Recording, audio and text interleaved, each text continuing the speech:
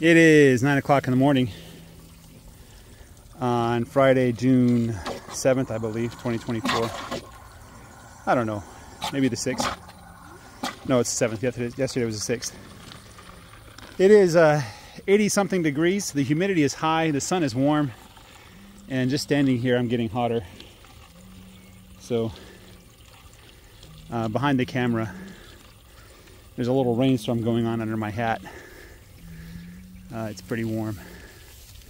So I thought about moving them back to the beginning of the pasture. I'm just not really pleased with the regrowth at the beginning of the pasture, but at some point I think I just need to go and maybe even skip that first row, you know. But I went back to the corner of the field yesterday evening, and there's a lot of green grass back there, but it's not very thick. So I wasn't very pleased with the amount of forage I have going forward. Don't get me wrong, it's plenty of forage. It should last quite a while. Maybe another 6 weeks or so at least.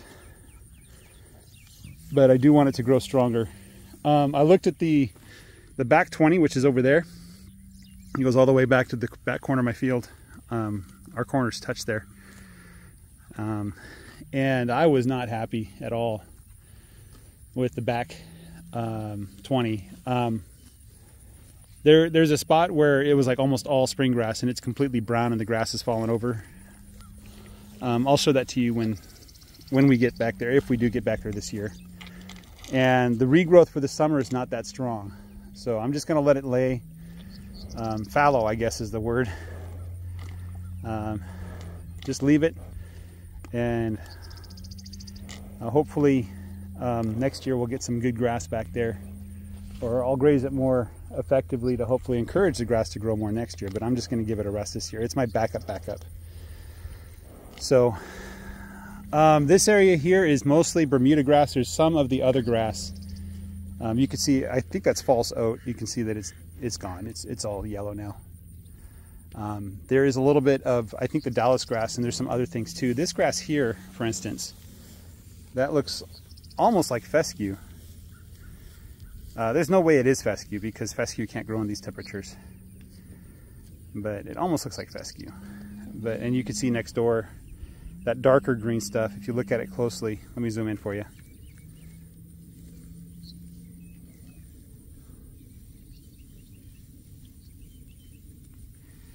That stuff looks more like Bermuda grass. And last year in this part of the pasture, we had tons and tons of thick Bermuda grass, so thick the goat weed couldn't grow. And nothing else could grow either, not even grasshoppers. So there's something shiny out there. I wanted to look at it. This morning I traded one of my lambs, probably 80 or 90 pounds. I tried to weigh him, I couldn't. Yeah, something was sparkling out here. I don't know what it was. It looked like a metal something or other, but I guess it was just dew on the grass. So this morning I traded one of my lambs for 2 goats. The owner of the goats is kind enough to take them to the sale barn, or not the sale barn, the food locker for me. They're gonna cut those up. They're really simple to cut up. They charge a lot less than they do for a cow. About 1/10 of the price. For, I guess, about 1/10 of the weight.